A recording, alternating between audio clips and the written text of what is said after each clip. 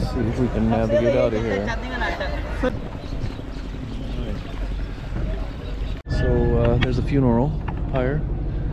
The guy kneeling down, you can't see him now because he's behind a stack of ash. In Hindu religion, he's the son. Every human being has 4 goals. And they are called 4 Purusharth. The first goal is Dharma. When a child is born, he must educate himself. He must try to educate himself. He must be aware of his religious duties and so on. In simple way, you can say, when a child is born, he must go to school.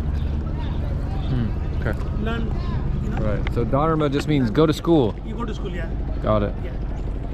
Because I've heard Dharma before, but I didn't know what it was. Dharma. Go to school. And when the child has received his formal education, when he's grown up, he must try to achieve his second goal. The second goal is called Artha, money. Money is also very important, you know. He must work hard and make money. Got it. And when he started making money, he must try to have his third goal, which is called Kama, physical pleasure. He must get married. Got married. Yeah, give birth, raise children, and so on. And when he's old and retired, he must try to achieve his final goal. And our final goal is moksha. Moksha is salvation, you know, liberation from the cycle of birth and death. Okay. We believe in moksha. We believe in life after birth. So life after death. We believe in rebirth. But rebirth is suffering. Life is suffering and rebirth is rebirth punishment. is suffering and rebirth punishment. is punishment. Right. So every Hindu wants to break the cycle of birth and death, which is called moksha. Is moksha birth and death, or is moksha breaking the cycle of... Breaking the cycle of birth and death. Okay, so moksha is actually breaking the cycle of birth and death, which is just more suffering. More and more suffering. Which is ultimate, you know, when you achieve moksha, you have ultimate peace.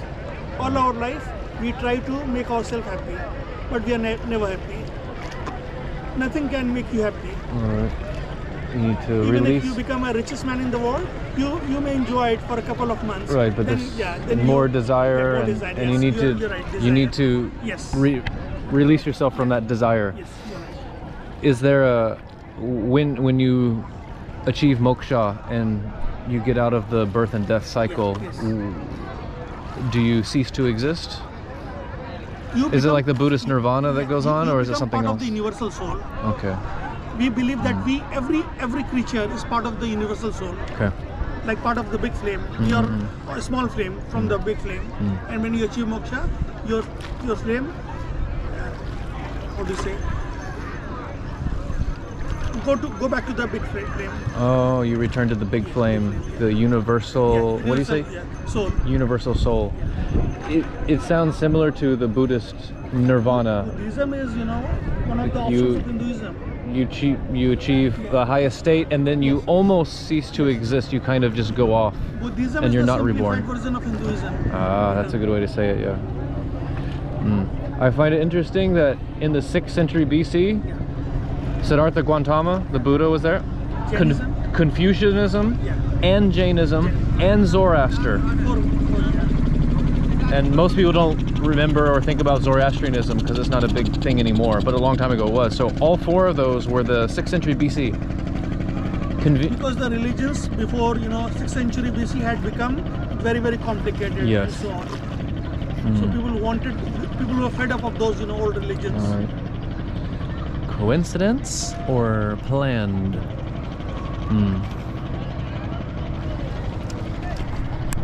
So there's a priest under each of those umbrellas. And then on the blue towers, what gods are those? It looks like Shiva on the left and then Brahma on the right? Shiva, yes. Is that right? Yes. Okay. Because Brahma's, I see 3 heads. Is there 4 heads? Yeah. And then in Shiva I see the bull. Bull and the snake. Yes, I see the snake. I'm looking for the trident, but maybe that's on the other side.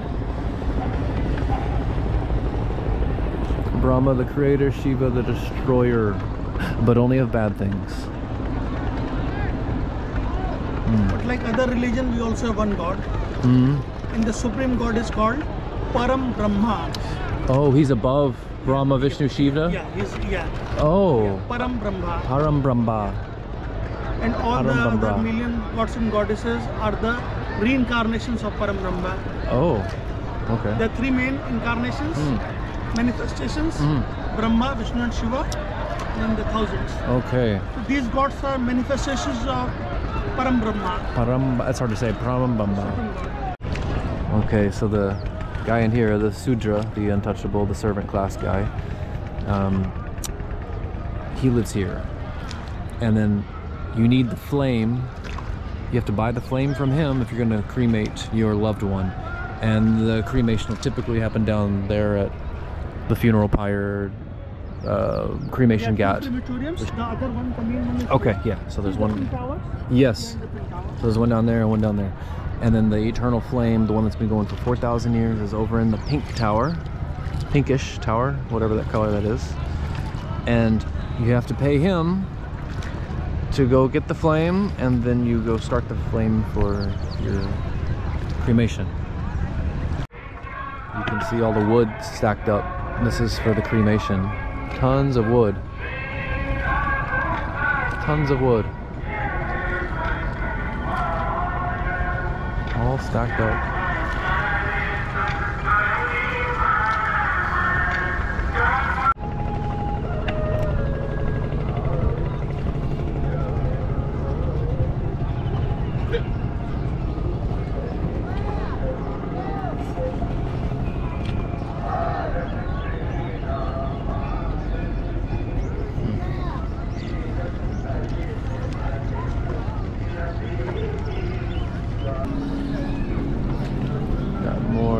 Dippers in the water.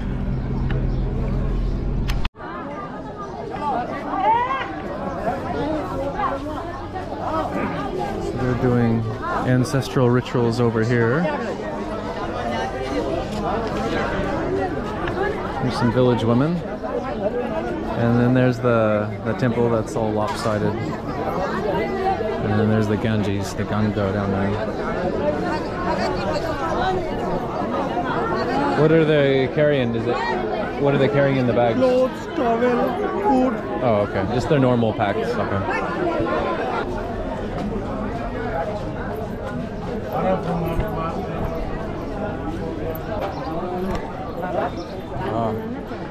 And here's all the wood.